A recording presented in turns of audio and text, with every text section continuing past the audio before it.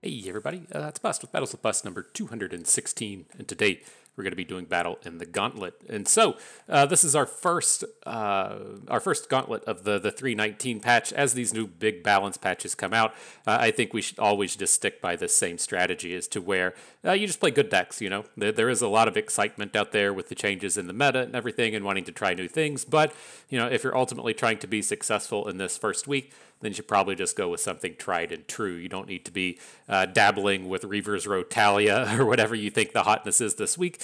Just play something that's pretty straightforward and strong and good, and it should hopefully be enough to carry you the whole way.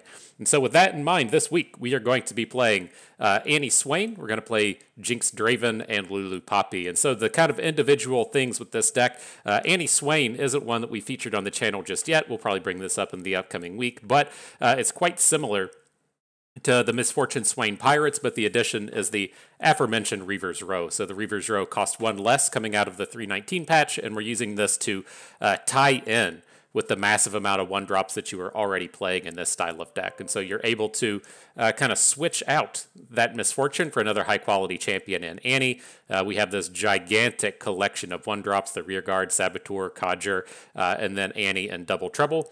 And then you have the late-game package of usual, with the Leviathan Swain coming in to close out the games. And so this is our kind of like wild card for the week. I still feel pretty good about it. I like playing a good Legion Rearguard deck, and I think this will be good for this week one of the Gauntlets. Next one, this is Jinx Draven. We did a video on this one a couple days ago. Not as exactly you would see the Jinx Draven deck. I don't like to play terrible cards like Jury Rig. I think you need to have just a little bit higher card quality, and you don't need to be as all in as you see with those decks. And so we're not playing Jury Rigs or Arena Battlecasters. We're playing it a little bit slower, trying to take advantage of more of the discard package, and then tying everything in with the Darkened Ballista. And so the Darkened Ballista plays quite well in a deck like this. It has a variety of units that it's just extremely good on, whether or not that's boosting up a Poro for the additional damage, a Flame Chompers to get a good challenging attack in, or the elusive, fearsome attacks coming out of the Fallen Rider. You have a lot of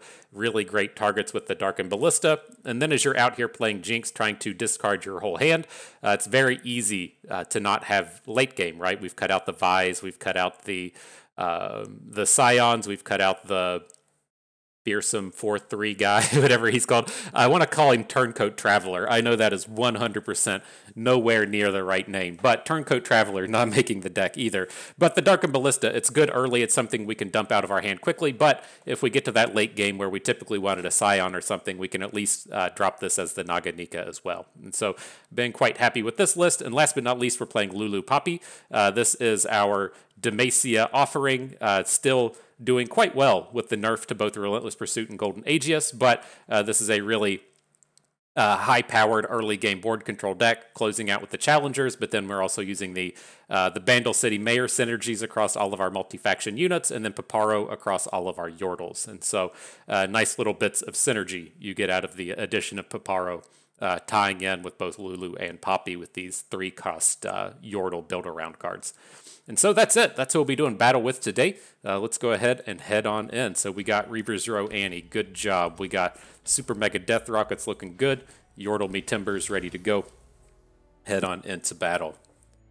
Okay, I've been checking. I've been doing good. We got sound in this one. I messed up in the previous video. I recorded the whole thing. I got to doing some work at the end and then realized there was no sound in it. And so sorry for that letdown. Maybe you actually enjoyed it in silent mode, though. But all right, so what do we have here? With this, I'm just looking to ban Vayne, right? I think Jack's Ornn is probably pretty manageable. It could cause some problems for our Demacia-based Rallies deck because their units just tend to be bigger, but otherwise, I think it's going to struggle with both of our Nox and offerings, and then kind of the same deal with Evelyn Kaisa. It's going to take her quite a bit of build-up time before I care about the units. If they spike a lifesteal along the way, good job, but outside of lifesteal, I think we're pretty strong against it. So we'll take the Vayne down. She's quite good against all of our strategies. And then here, I feel like a little bit more confident in our Demacia deck. So that's the one I'm going to lead out with if we have the option. Okay.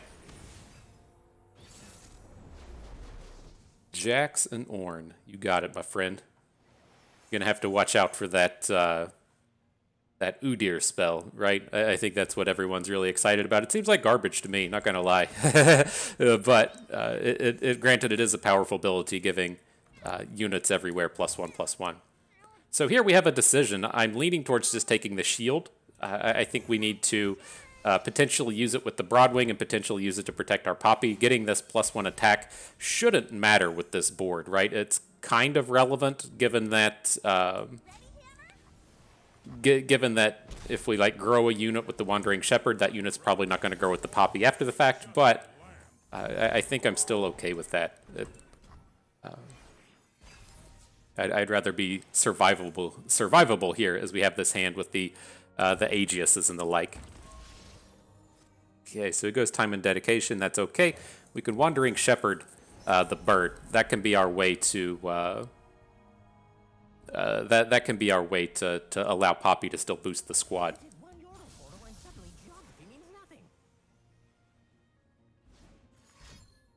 All right, that's a Forged Jax. You got it. The perk for this next turn is everybody we have combats really nicely with him, and so left to see how opponent responds to this delightful curve into a Poppy.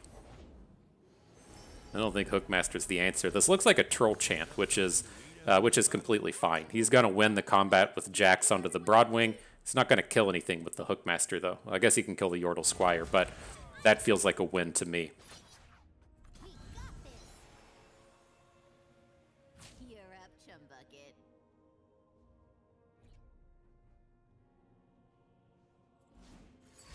Yep. Not a problem.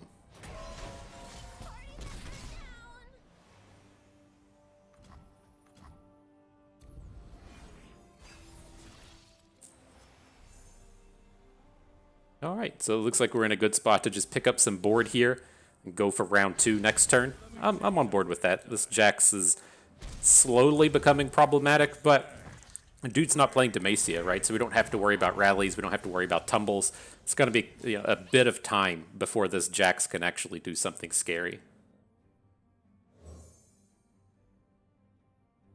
All right, I guess we can take a spear here just to mix it up a little bit. I fully plan on adding the Combat Cook, boosting Poppy with something, and then seeing where we stand. What do you got? Do you want the Overwhelm? I was hoping to get a point of health here, so if we attack with Poppy and the 1 health from the equipment, she'll have 6 and then be able to survive through a Combat Cook, but the Overwhelm is pretty tempting here. We still have this mana to put the shield onto Poppy.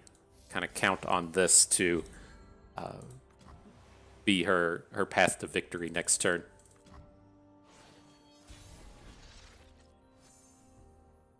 All right, so as the new decisions roll in, do we want to add a Yordle Smith? The quick attack here seems okay. I don't think I'm super excited about it, though. The problem that we run into with this board is if our Poppy gets blocked by Jax and then he has a double heal, whatever it's called, the double Frostbite thing, the Varus Frostbite, that starts to be fairly problematic. I think we just need to open attack here and then see if we can't respond after the combat with another unit in a rally.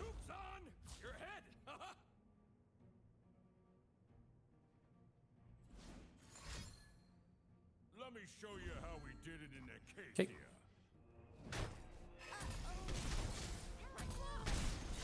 Alright, so we cleared out the scary part of his board. That's nice. We're going to have to do a little bit more work here, though.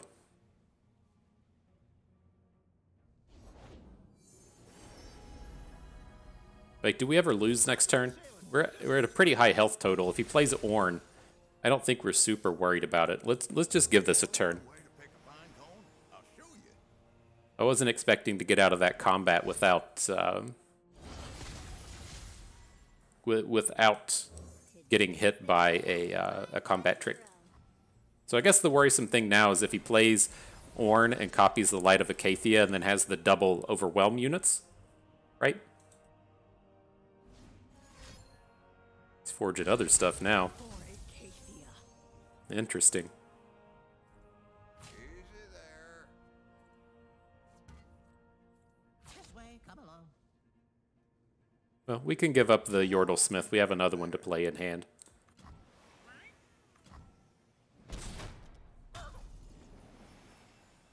If you want something done right, let me do it. His fire burns bright in our hearts. All right, so this is the scary thing going to battle with the Jax deck. What I was worried about, where their units just get bigger than ours, and there's not a lot that we can do about it. I think we have to get like something happening with Poppy this turn. The thing with Poppy is she can attack, and then she boosts all of your units, tries to boost all of your units, even if she doesn't get the level up bonus. And so I think we're just kind of stuck coming in with the Golden Aegis, getting a Poppy attack in this turn. It's going to give her the +1. It's going to give the Yordle Smith the +1, and then see if we can't make a little magic happen on the next turn. Definitely need a little magic here, though. This is not good. All right, so we pick up another rally.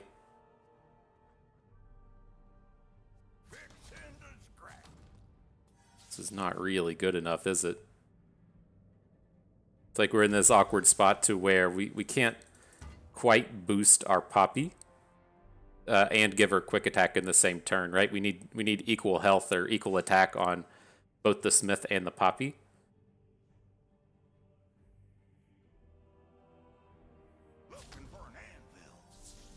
And we just don't have the combat trick to take down these 5-power units. God, this is a disaster. Okay, well, I guess we can lean in this way, though. We can give Poppy quick attack either way. It's not a real exciting way to go about it, but I don't see too many other options here.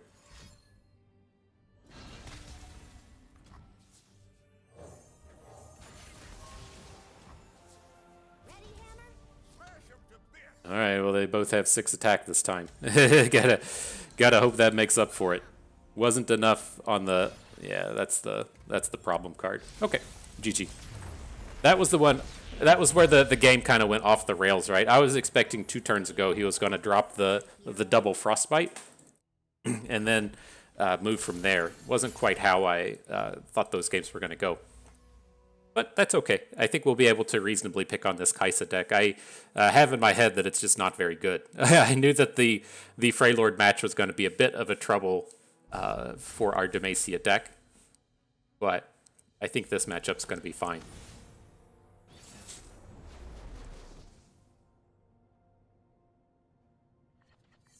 All right, so what you got for us? We're on the odd attacks, and we have the Fleet Feather Tracker into Lulu. That's pretty good. Hang on to the Yordle Squire just to help us stay on curve, and then I'll get rid of the Wandering Shepherd. It's not going to fit into the curve anywhere. I'd like to find another cheap play if we can.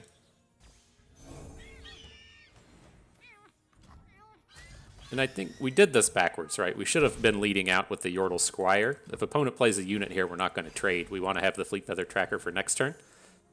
But he didn't have a punish for us, so that's kind of cool.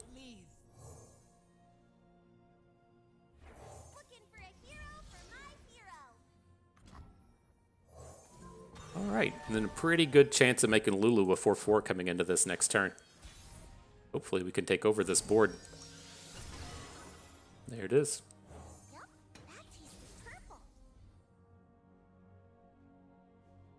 And he says, uh-oh. Bust coming at me with the strategies. This doesn't seem good. This doesn't feel good.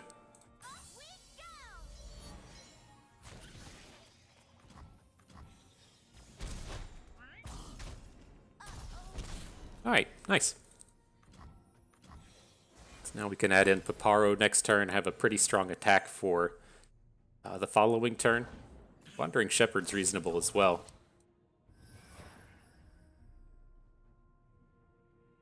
I think I want to save it for next turn. Let's lead in with Paparo and see if we hit any interesting Yordles. Let us continue to stay on curve. Got a Bomber Twin in here.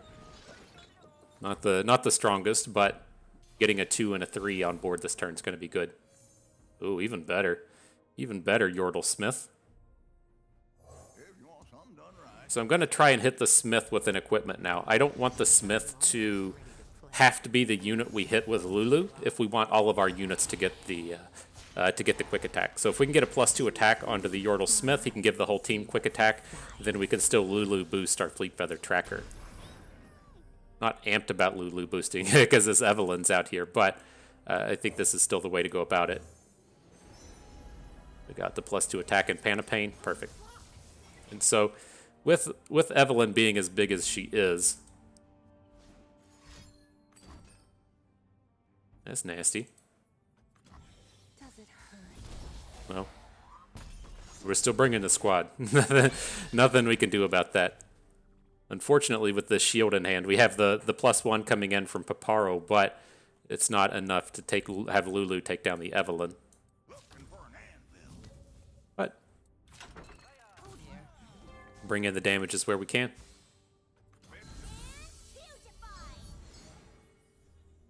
Time to die. Okay, take him to 3. As long as we can dodge some kind of lifesteal shenanigans, I think we'll be okay. Oh wow, they reworked all the husks for that Spirit Guard and Evelyn. I didn't realize that. That's pretty cool. Pretty cool, Riot. Well done. You get the FTP bust seal of approval. It's coveted. People kill for that shit. Alright, he did stuff. Evelyn has elusive, but she's not super scary. We should be able to get wider than everything he's doing here.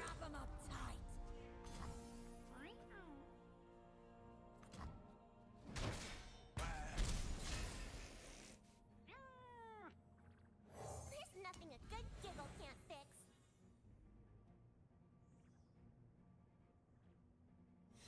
Alright, GG. Ooh, game 3. Final battle, round 1. Coming at you. You got to see if the Reaver's Row Annie can hold its own against the Kaisa Evelyn deck. I believe in us. I don't know how much you all believe, but I think we can do it.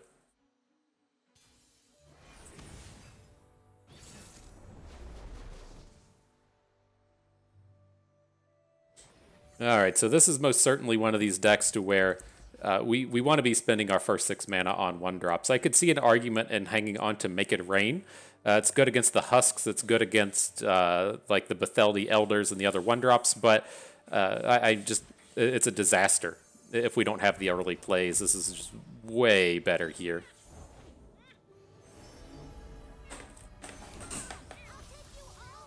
So, come on. It'd take a kitty break. It happens, you know. It's a thing.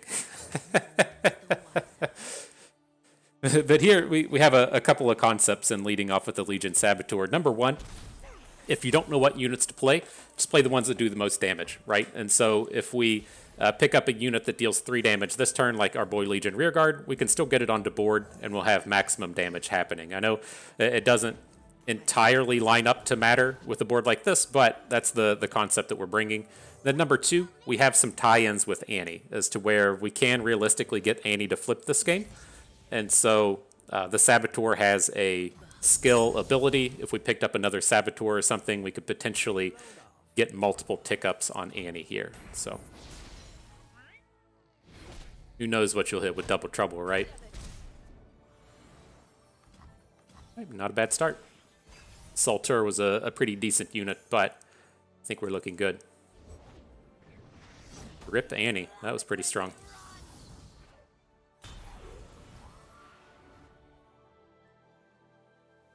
Alright, so how are we going to do this? If we want, we can next turn play Zap and then follow up with Double Trouble. I think that's probably the way to go about this.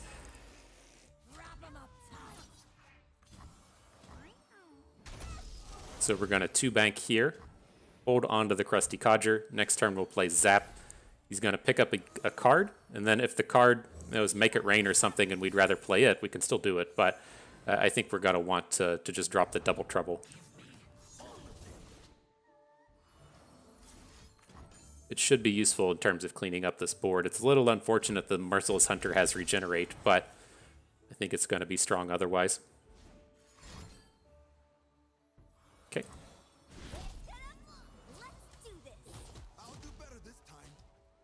Get in there, squad. You gotta do those damages. Come on, bud. You're dead meat.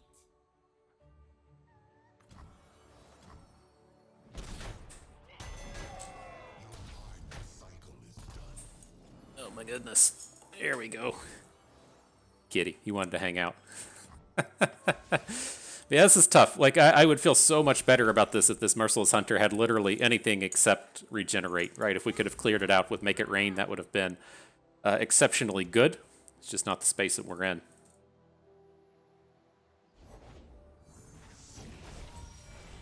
Yeah, we can't kill the Bakais with it or anything. Sad day.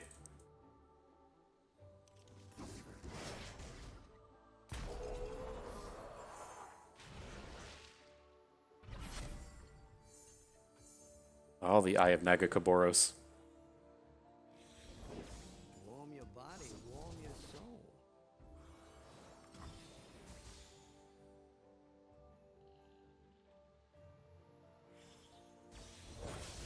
Alright, so we're falling behind here. We need to just hit one of our big cards, and I'll feel a little bit better about what's happening. I think we have the potential to fully fill out our board next turn, so I am going to go ahead and block the Forsaken Bakai. I don't think getting some kind of trick to where we make a 4/4 tentacle is really going to get us much strength here. And so I'm more interested in just getting wider than opponent, trying to chip in these last few points of damage. Probably does matter if we have the damage onto Zap, right? He's been playing that Void Shot, whatever that one's called, and so I think we want to protect just a little bit here from that. Make sure our highest quality unit in Zap gets to try and stay on the board. There it is. Void Shot, as they call it. This one's a fighter. All right, this is going to be a very tense Make It Rain. Let's see if it lands how we want. It does not. That's too bad.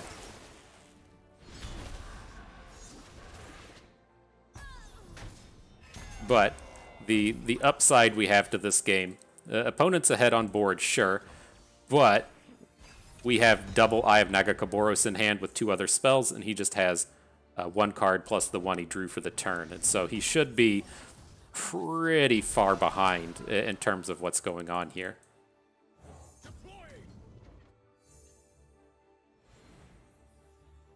More than happy to throw the Leviathan in front of any of this stuff. Just whatever it takes to prevent the damage. As long as we have time, we're going to win this game. We should have flocked in the middle of combat, though, right? That would have been a little bit juicier. A little sloppy, but again, I think we're okay. Victory awaits. I think we're okay, bud. Loyalty through conquest. Get Big Daddy Swain on board here. Say what's up. I'm ready to party. I lost a point of attack, but I'm still here. GG. Good job, squad. My conflicts end only one way. It's distracting when you have all these kitties running around. You gotta stop and deliver mid-game pets. You can't expect perfect play when that's happening. But all right, what do we have going on here? Is Swain along with Jin. I'm surprised that it doesn't have Annie, but I guess that's some kind of mid-rangey Swain deck, sure. Action Sivir is going to be the most on-meta thing. That's usually what we look to go out and ban. I don't feel ultra scared about this deck, although I have been kind of tempted to try out Action Sivir along with the new Challenger giving unit. Last but not least, the one that scares me the most out of these is Nora. Our decks that just slam a bunch of units onto the board and try their best to get the damage in don't play well against the Nora themes, and so she's going to be the one that we ban here. Now, out of these, I do think our discard deck is probably a little bit better than the Yordles. We're going to lead in with it.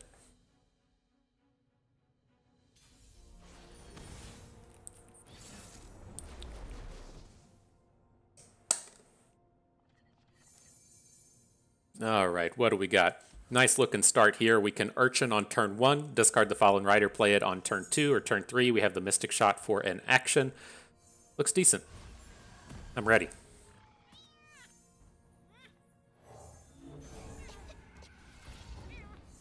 Our boy Legion Rearguard, that's what life's about right there. I don't know how you feel about Legion Rearguard, but I'm in the camp that he's the best card ever made, so.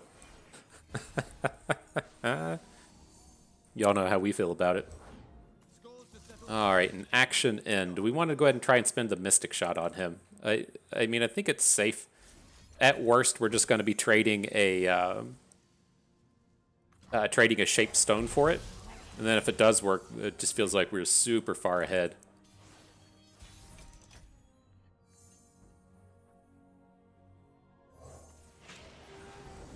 We're not taking it. We're taking it back.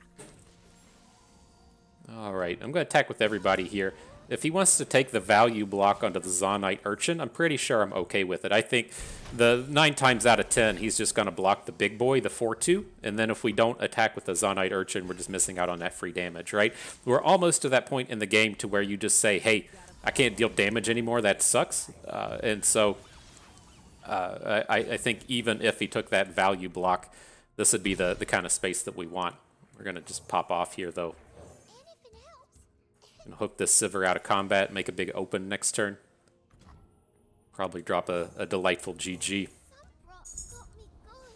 Ooh, what's up, Jinx?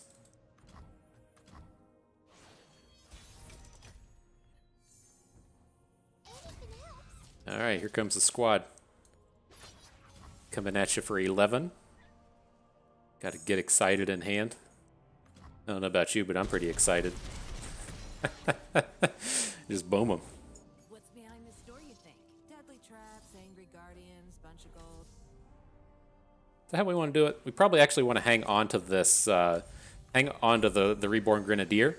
So if we roll into next turn, we can play Jinx, play the Grenadier, discard whatever we have, and then generate the Death Rocket. Whew. Cats. All right, here we go. Good stuff. Speaking of good stuff, I got some of this. I know I talked about it in the previous video, but it was all silent. They finally came in. Are y'all familiar with these? Have you seen this? Does it work? There it is. It's doing it a little bit. Look at that. These are so good. I got a 3-pack of the Necco wafers. It was a little unfortunate to a degree. Like, if this was your first time experience with them and you opened it up and there was a bunch of like broken ones in there, you would probably feel fairly bad. But that's just part of the experience, man. That's just the way it works to a degree.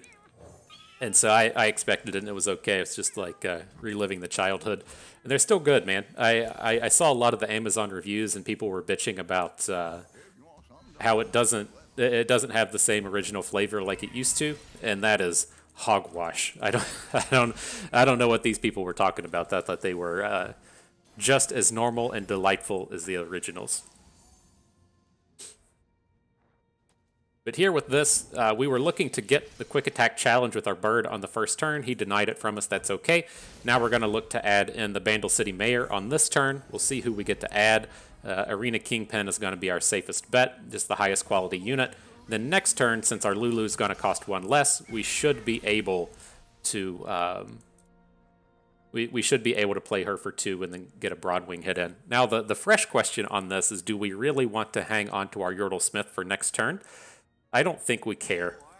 You know, this doesn't strike me as the kind of deck that's going to be dealing as much damage to us as, say, an Annie Jin would. But we're going to have this Lulu hook for 1 unit. We have the Broadwing that should be good for a second one. I don't think we need to risk it. I worry a little bit about the burnness of coming out of Swain. And so I want to try and take care of that if we can. Jin in hand, that's okay. Stage hand is annoying, but whatever. We're still going to get pretty strong attacks in this turn. We'll just have to trade our Fleet Feather Tracker for the stage hand. Or I guess we're just not getting any attacks in this turn. Fine, dude.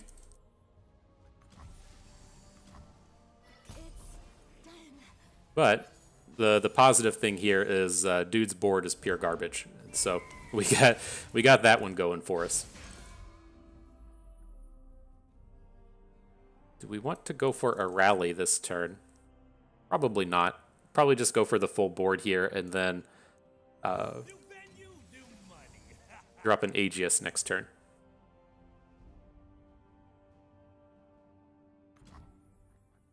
More than one way to pick a pine cone. More than one way to pick a pine cone, bro. Get ready for these opens. Okay, so Yordle Smith to the left. Then we want to Lulu into Bird. It's going to get quick attack. Everybody else. Now, our hooks are good. Everybody has quick attack and good stuff there. Do we want to make the Broadwing the 4/4 though? That's probably a little bit safer. If he has a Blade's Edge or something to weaken the Broadwing, I want to help make sure that it gets the kill onto the Sunhawk.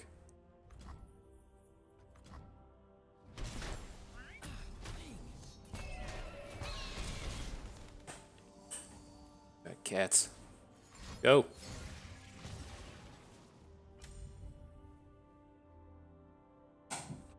All right, what's happening? He's casting a spell onto Lulu. Sad day for you, but I think we'll make it through. We get to refill our board and then drop another rally. There's the Swain train.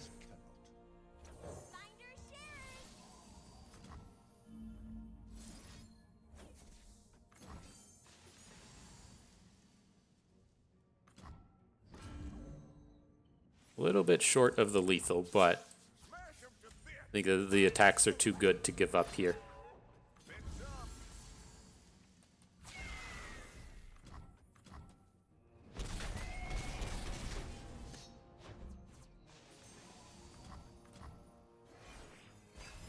Alright, Swain. The ball is in your court. What you got for us? If we seek forgiveness, we must commit all. Alright, stagehand. You did something. I'm going to put the tiny spear onto the Bandle City Mayor. He's done his job at this point, right? Now, with him having the +3 attack, he can come in and block Swain. Maybe you want to give him the tiny shield as well. Just say, okay, you're our Swain blocker for the day. I hope you're ready for your job assignment. I will give them a show to remember.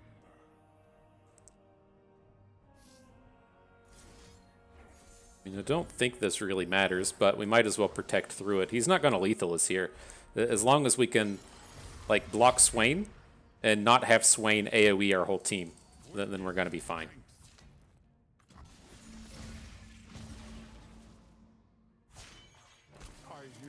You gotta watch the movies. What do these things even do?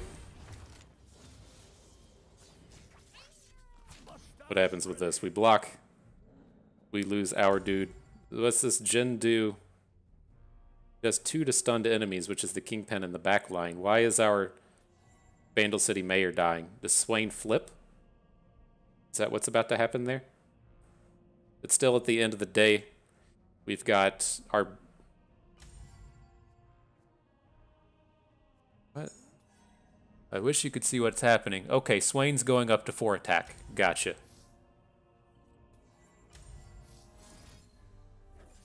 Oh, does this do 4 to stunned units? It does 2 to stunned units. Okay, we're good. Now we get to keep our Kingpin.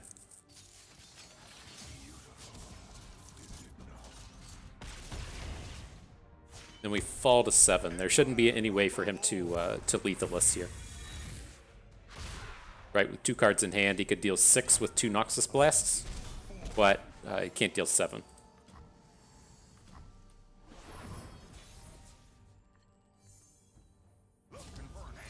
Not going to give him the chance to decimate, though.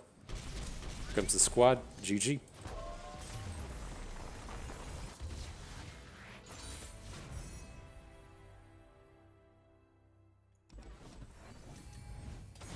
All right, victory to bust.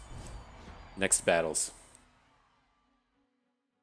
This is exciting, and so I will say, well, here we're in here again. With this, I've seen some note of this like Kane Tarek deck. I can't tell if I'm thinking of Kane Garen, There's still just like a ton of Freylord running across all these decks. I think we want to come in and just take down the Vayne, right? Opponent playing a 3-4 on turn 3 is just not something we really want to deal with. Hopefully we can manage this like Senna Viego deck. Like it strikes me as just being some kind of like really off the walls control deck kind of thing. But the thing that strikes me here is all these decks look pretty slow except for the Vayne, and so we can try and take it down. But Riot, if you want to check out the Play Runeterra site, they put out a thing, some kind of November dev announcement kind of thing, to where they're starting to briefly talk about the upcoming year, and they're wanting feedback on what you want to see in tournaments and competitive play and the like. I highly recommend going in and checking that out if you want to kind of give a look-see, give a little lookaroo at what's coming up and what's going to happen with the game. Give your feedback. It's important. I don't like how they go about it. I really don't like that they've decided, oh, we're going to do the feedback thing on Reddit instead of just doing a survey. But you know, you can only complain about so much, right? And so I'm hoping for the best in that sense and hope things go well with it. But if you want your feedback, it's there to deliver on the Reddit. And if you want to do a thing that Bust will appreciate, it's you know, read the thing. Read what it says. It says if you want to laser focus in on tournaments and buy-ins and like one other thing, they don't want to hear your noise on draft, right? They said it right in the fucking text. We're not talking about draft. They don't want to hear your thoughts on Path of Champions. They don't want to hear your thoughts on cosmetics. Like it says right in the thing, and then you start scrolling through the comments, and it's like herder cosmetics and all this shit, and I'm like, fucking A. This is why I hate this stuff so much. Like, what do you expect to positively come out of this nonsense Reddit conversation? And just it really chaps my loins, if you will. And so I'd prefer that they just not do it that way. But here we probably need to get in front of Esmuth. Right? He's kind of problematic. It's just, does that really solve our problems, though? If, like, opponent has 3/3s on the board, we probably just need to go for the units. Fine. Like, his attack with the Shepherd just isn't that good, right? We can still get the trade.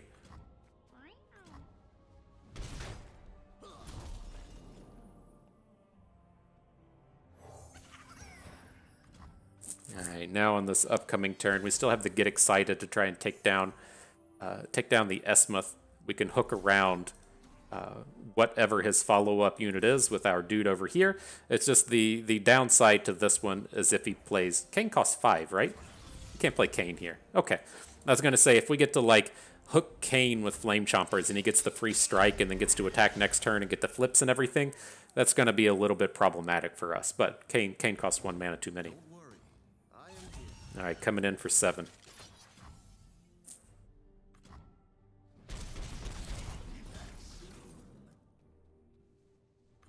Oh my god, more cats.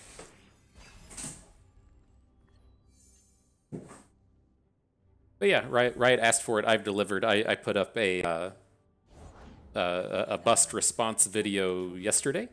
This one comes out on Sunday. The bust response video will come out on Saturday. I give my thoughts and my feels out there. My kind of thing is, I think Riot needs to kind of like pick a direction, right? They need to pick something and kind of stick with it. I think it was kind of okay at the beginning when they were like, you know, the game's new. We have to kind of get our footing. We got to figure out what's going to work, what's not. And so you ran into a lot of this space to where there was just like, you know, there's Expedition, there's Constructed, there's Seasonals, there's the Lab of Legends, there's Gauntlets, there's Singleton, there's all this stuff. They hadn't really, you know, gotten their footing on what they wanted the game to be and what the community was all about and enjoying. But I feel like they're kind of beyond that point now. And if you say, hey, like, Magic, what's your thing? And Magic can be like, oh, well, you can play this in paper with your friends. You can physically interact with other humans. Cool, gotcha. Say, hey, Marvel Snap, what's your thing? You can play a game in under 3 minutes. Cool, gotcha. Like, I get that. Like, you know, if you want to look at these various aspects of it, it's very easy to kind of say, have a mission statement or what the game is all about. There's Hearthstone. It's the first one. It's easy to play, but very complex or some shit. But, you know, again, like, what do you say about Runeterra in those terms? It's kind of tough to piece together because I don't think it really exists. And so as we've gone through this space to where there was a lot of openness to the game and then a shift to Path of Champions and Expedition was removed, and then there was a... hang on here just a moment. There was a kind of shift around and everything. Oh my god, fucking cats. Hang on. Go. Go. Nope, go. Whew. Trying to make these thoughts, and you got this cat. I want in, I want out, I want in, I want out, I want in, I want out. Okay, I think we've solved it. But no. So there was everything mixed in the game. They took out Expedition. They're saying we're doing Path of Champions. Path of Champions gets nixed we're going competitive mode now. They just don't have a lot of direction in where things are actually going. And I think that they really just need to say, hey, this is what we're going to be good at. This is what we're doing. And, we just you don't see it. And so hopefully that they can come up with something like that. But otherwise, my second kind of piece is I feel like they're doing the build up to competitive play backwards. I think they've started, if you're going to look at the funnel of like how people get to play in these events, right? There's Worlds, which has, I don't know, 12 people or whatever it is, 20 people, but there's like maybe 50 or 100 that funnel into it. Like that's a very exclusive group of people. As to where does someone like, where do we stand, right? Where do we sit if you're one of these Platinum or Diamond or Masters, low-level Masters players like we are? Like, where do you fit in the world of competitive play? You can qualify for seasonals, but that's it. And I think that they kind of need to flip the switch and add in the low-level tournament support as opposed to focusing on the high-level stuff. Because as you may not know, Worlds is an advertisement. Worlds isn't here for the players. Worlds is here so that you can say, we have this $200,000 tournament, and then it gets picked up by like Kotaku or something, and they make a post on their front page or whatever, and that you get your game some visibility. It's not for the Majin Bays of the world to go out here and make money, and it's not here for the Jason Florents of the world to get clicks onto their competitive site. It's so that these big mainstream media sites pick up that there is a large event, and then get to say, hey, there's large events here, we're doing stuff. How about you, get the eyes on the game out there? You don't get that if you make a $5,000 tournament, but if you make a tournament with a $100,000 payout, you have a lot more opportunity to get those eyeballs. And so I don't think that the low level stuff exists, and it's not there, and it doesn't get the visibility that it needs to build up that competitive scene, that Friday Night Magic level of scene where the bulk of the players live. But here in this game, this has been a bit of a disaster. If you watched our last video where we talked about this deck, we're looking to just curve in the early turn, and we actually cut out some of our 3-drops to make sure that we would have extra options in terms of early plays. Oh, this is a disaster. We were going double Bandle City Mayor so we could curve out lower, and then we missed again. That hurts. That hurts. But no, there's not that like Friday Night Magic level of play where the big competitive base lives to help support the rest of the game. At least in my opinion. I don't know. I don't have the numbers to look at, but I think that Riot is currently missing out on that bit. All right, this was terrible. That game just did not play out well. Oh my god, these fucking cats. Hang on. Make a decision. It's like the 4th time. There's 2 of them running around. One wanted in, you let him in, he comes in. The other one wants out because that one's in. So you let one out. That one sits directly in front of the door. Then the other cat that's still inside wants out. You open the door, she looks, the other cat's laying right there. She doesn't want to cross the cat, so she jumps back in. Push her out. She comes out, claws on the door, wants back in. This is like the 4th time I let her fucking in this video. I've been here 44 minutes. Okay, though. We'll recover. We'll recover after that nasty last game. Much more reasonable start here. A 1-2-3 curve always feels pretty good. No need to start with the Fleet Feather Tracker. We ran into this problem a couple of games ago, right? If we want to attack and trade on the first turn, we don't want to lose our tracker, especially when we have these Yordle Smiths in our hand. Nope, you're not sitting on my feet. Get out of here. It's fucking hot. Kansas City is a nice and cool 20 degrees today, so you got the heat going. Can't have these cats sitting on your feet. It's going to get sweaty here in Bustland.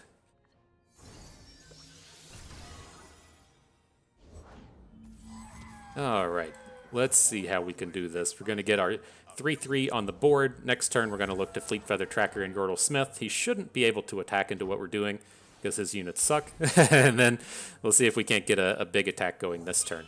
Got this quick attacking Fleet Feather Tracker. We'll follow up with Yordle Smith.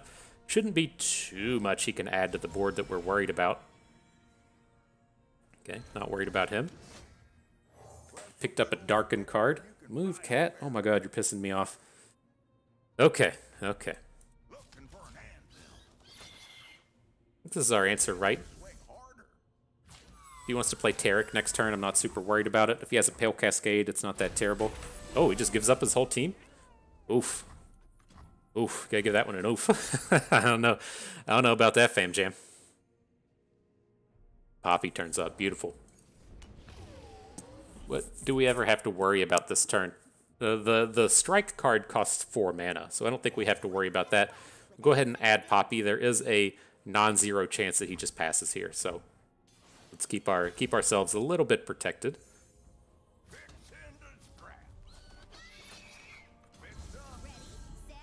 All right, I suspect he's gonna have some. Oh wow, does he just disconnected? Has he given up? He's still here. I don't know. I don't know to what degree he's still here, but he's currently still in the game. Didn't have the strike. I don't know, man. All right. GG. I lost my train of thought, though. What were we going on about? We talked about Nekos. They're good. They're here. Talked about the competitive scene. Riot needs to... They need to pick something and stick with it. They need to work on the low level tournaments. I think that was it. Let's also go to talk about Marshall. We got another Marshall shirt on today. If you're not familiar with We Are Marshall, some people will contest that it's the greatest movie ever made. If you don't agree with that, you're wrong. But you know, some people say that. Other people say that it's the best football movie ever made. Also true. Way better than Rudy. Way better than Remember the Titans. Way better than that movie with Sandra Bullock and the left tackle in Alabama. Like all those movies are okay. We Are Marshall's the best one. The plane crash, the anniversary for it's coming up. It is on Monday. It's on the 14th, and so it's a perfect day for you all to go out there and watch it. But here with this start, again, I worry about the Nora decks and their width and their blockers and us not being able to deal with it. So that's one we're going to ban. We're going to have to leave Vayne up in that sense, which is kind of scary, and we're also not that great against the Gangplank Sejuani. This is a pretty strong lineup that opponents bring against us, but give it a shot. I still think that Nora deck's going to be the problem. You can maybe deal with it with Poppy Lulu, but if they're able to kind of like shut down your width, it just goes real bad real fast. All right, got to find some 1s and 2s though. Much more reasonable here with the 2-3-4 curve.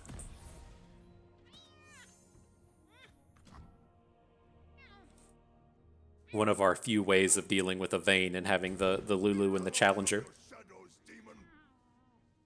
But yeah, this is a historically pretty tough match to beat. Like when our things are going right, we're able to kind of come in and pick on their units and maybe take them down. But if we like look at this, we don't have a good attack into the Saga Seeker next turn, right? If we drop Lulu and Hook, there's a good chance he just makes it a 5/5. And so we might just have to risk it. And so then where things start to go further wrong is they have this big giant unit building up. They give it Overwhelm and we block it with like a 3 health unit and still take 7. And then they tumble it. We block it and take 6. And we just don't have the tools to really come in and take this stuff down. Very suspect play here though. I'm reasonably happy to just go ahead and make this trade. Quite suspect seeing this happen.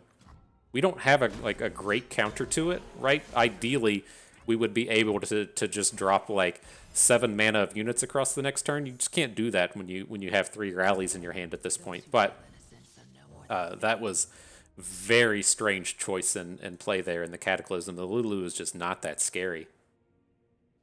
Purge with silver. All right, well, let's see if we can't build up a little bit here. So this turn, we are like 100% going to play Lulu, right? I think we can go ahead and add her. The question we're going to have for this turn is what we do with this Yordle Smith. Do we need to get a +1 attack or a +1 defense? Because we're probably going to attack Lulu and then into Poppy. Poppy's going to be a 4/4. And that attack will then make... Wow. That attack will then make our next unit a little bit bigger, but... So much tumbles.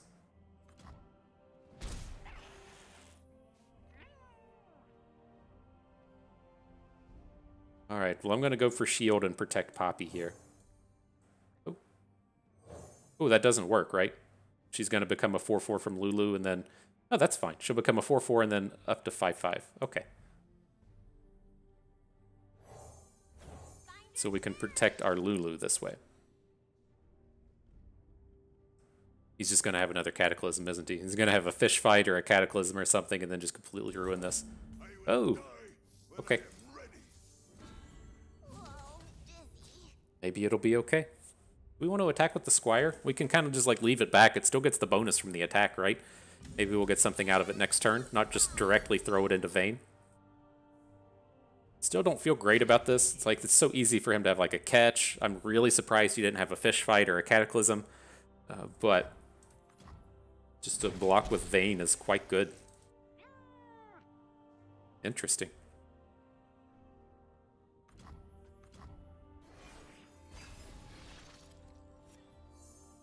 All right, well, we can still do stuff this turn. we got rallies in hand. We can come in for some more big attacks.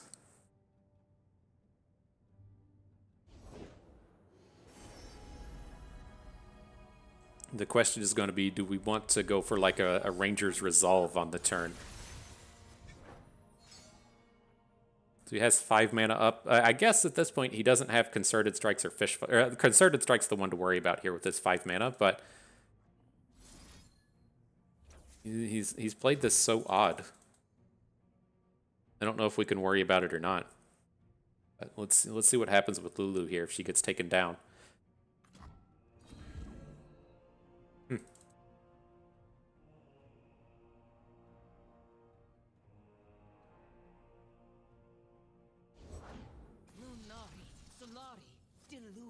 All right, so we don't really get much now out of,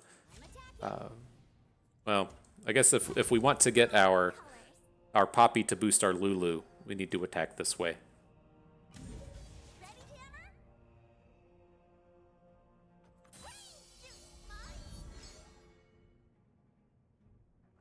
Yeah, we have the Ranger's Resolve in hand, which may get something done. It's not perfect in the sense that a lot of these blocks out here. Okay. Yeah, the block with our small unit just doesn't quite work, but this is okay. Take 6, sure.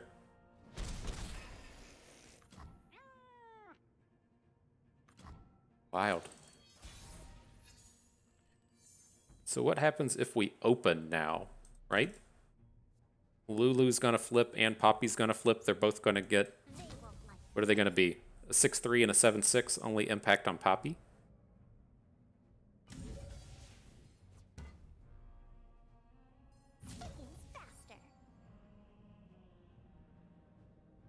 Can rally once after. Like if we want to spend 8 mana, we can play a... It's like, do we have the time to get the Shepherds going? It's like, the tumbles aren't that scary, but I think this is a good place to start. He's not big enough to deal with our Poppy is the big thing. And if he wants to take down Lulu, he has to do it with Vayne.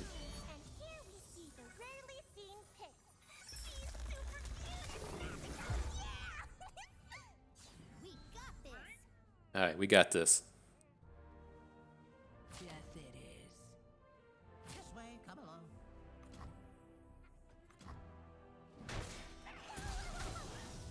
Well, it feels a little better when they don't have any board. I don't know what we're supposed to do if he drops like Pantheon here, but at least at this stage, that feels okay. Cam 4. All right.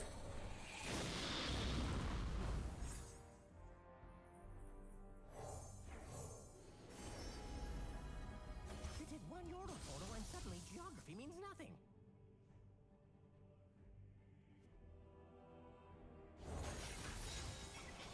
All right, so it's got 7 attack. We can attack with Poppy. Does that get us to lethal?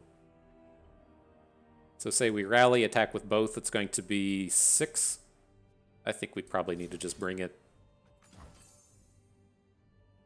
Our Poppy's one short of surviving here through the Camp 4, but like if we go into the next turn, we're just definitely not winning. Like letting him do his game plan. So at least this way we get to chunk in almost lethal. Ready, set, slam! Then we do still have the impacting Shepherd next turn, more units, and another rally. So we got some shots after this.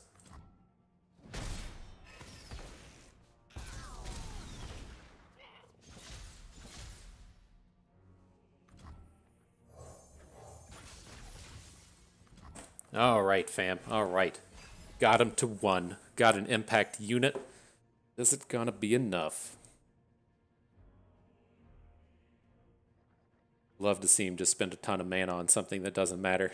that's what life's all about, right?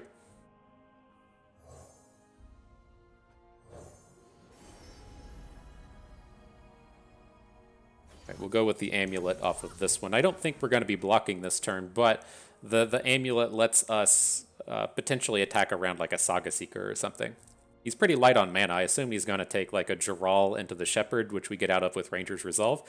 And then we get to fight back with the Relentless Pursuit. Oh, we should have...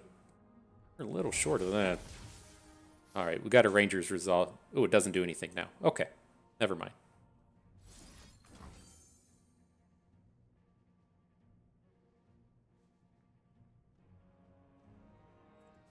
GG. Oof. Yeah, We Are Marshall, one of the greatest movies ever. Matthew McConaughey, Kate Mara.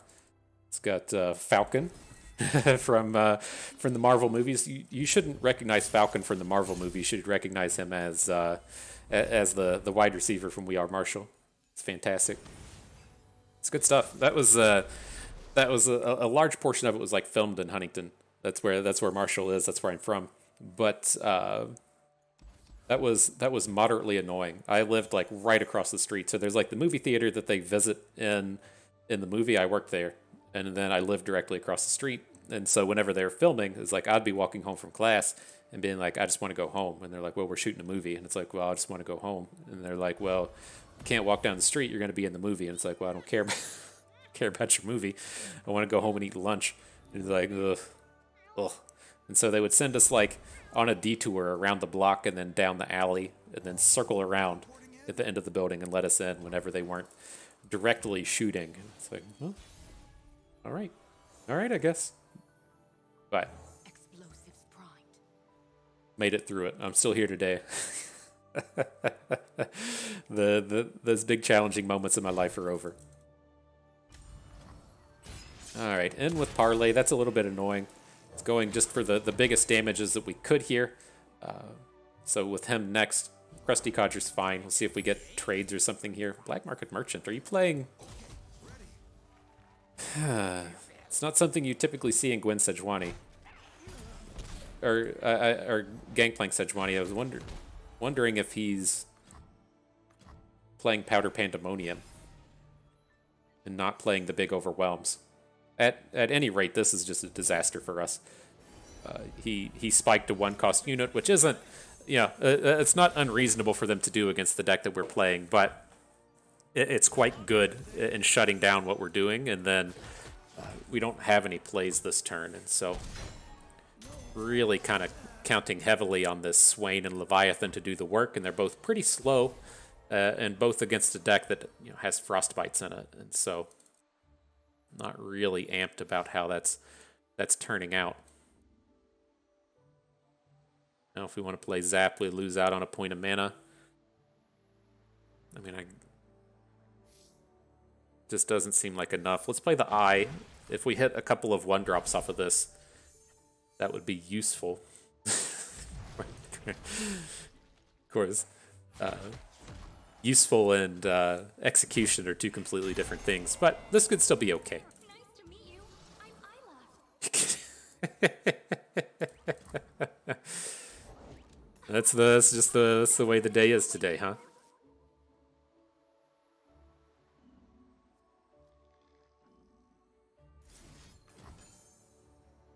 All right, we at least got 2 of them off of the board.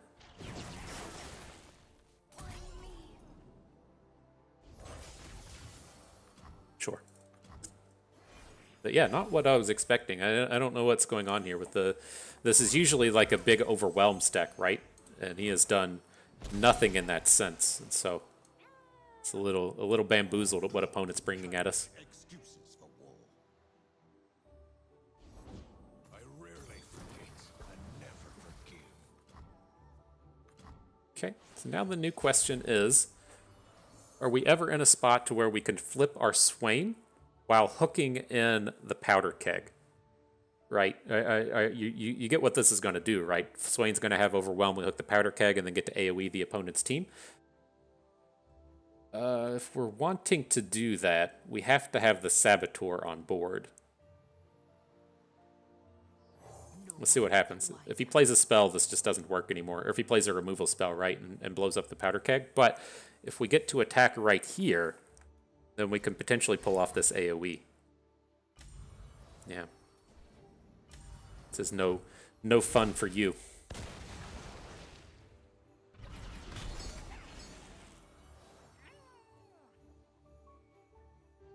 Keep up, keep up. It's in fervor. Okay. Through the coral. Well, I think we're back to this space to where we just need time, right? He's pretty close to flipping Sejuani, which is scary. I'm not as worried about a flip on Gangplank, but he's going to start to get the flips. This is be a little bit problematic for us. And then yeah, he's got the Have-em-alls.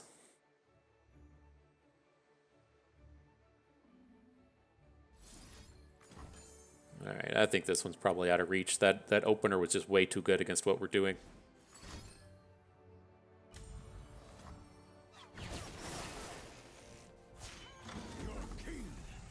All right.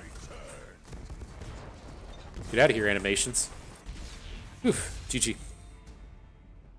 All right. Well, now we got to go up against this scary-looking thing. This Freylord Senna deck. Oh no, it's back to Pantheon. Okay, maybe that's not so bad. I thought that was the last opponent that had the Freylord Senna that was causing us problems, and so we might be okay here against Vayne. Depends on how much of that early game they have and how much of our width that they can come in and just shut down. But we'll see what we can do.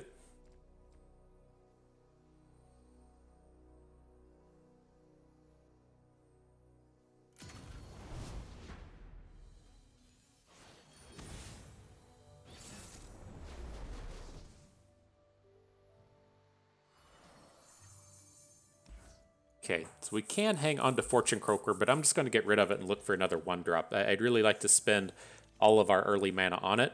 Didn't hit, a little unfortunate, but the Croaker just doesn't play well into our opening hand here. But we get to start with the Saboteur. If it trades with a Saga Seeker, I think I'm okay with it. And then if he doesn't go for the trade, then we just get an extra point of damage than we would with Annie. All right, the Reaver's Row turns up, but we don't have any more 1-drops.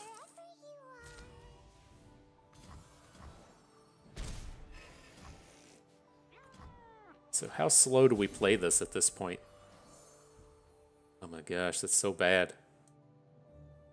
All right, well, I don't think the 1 bonus is enough to worry about. I think if we get out of this turn, like forcing opponent to play a Pale Cascade or something, then it's just a real big bonus for us. That's not the bonus I was looking for. I was hoping to leave a bunch of damage on this Saga Seeker, but I don't think playing towards like the. I don't think just leaving our units back is ever the path to victory. Oh, this is just a complete and pure disaster, though. It's not. This is why we're playing like 15 1-drops, right? So that we can flood out our early turns with 1-drops, and then just having 1 on 2 and nothing on 3, nothing on 4 is just a disaster. But we'll see what the Reaver's Rose can build up to. He's got a few turns to. He's got a few turns to actually put something on the board. He hasn't really been doing anything here, and so we might be able to pop off with the second Reaver's Row and just have a ton of stats and width before he's able to come in for damage.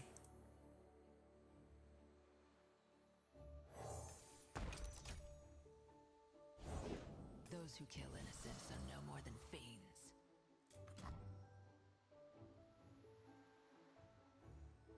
Do we have to worry about this tumble here? I don't think so. If we take 6 and fall to 7, we'll have 2 1s on the board next turn.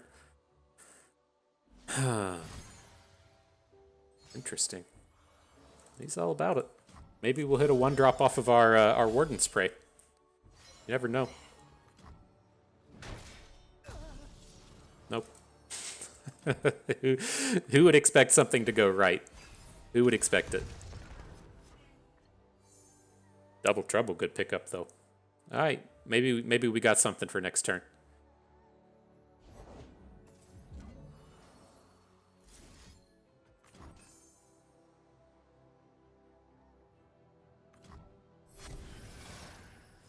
Just a bunch of elusives. That's one way to go about it. Onwards! Cry war!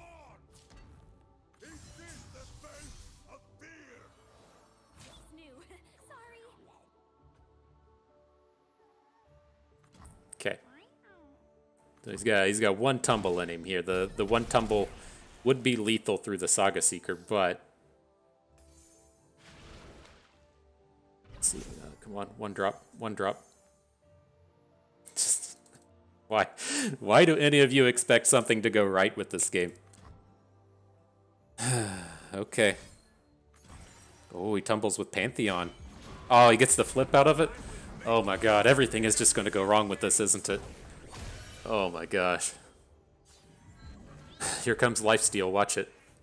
Mm-hmm. Fucking insane. Okay, good job, I guess. I mean, it's not this guy's fault. This was just a complete disaster of a round with our deck. Alright. You go up to 20, we fall to 1. Fucking insane.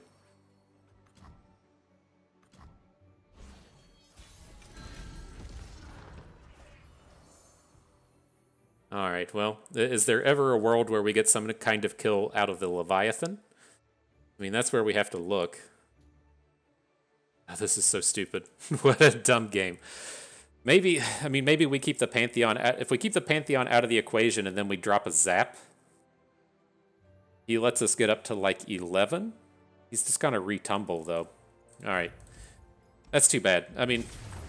It kind of is what it is in terms of those games. I feel like we actually got a really good matchup there in the Pantheon deck, but again, when you're playing something like this and you have...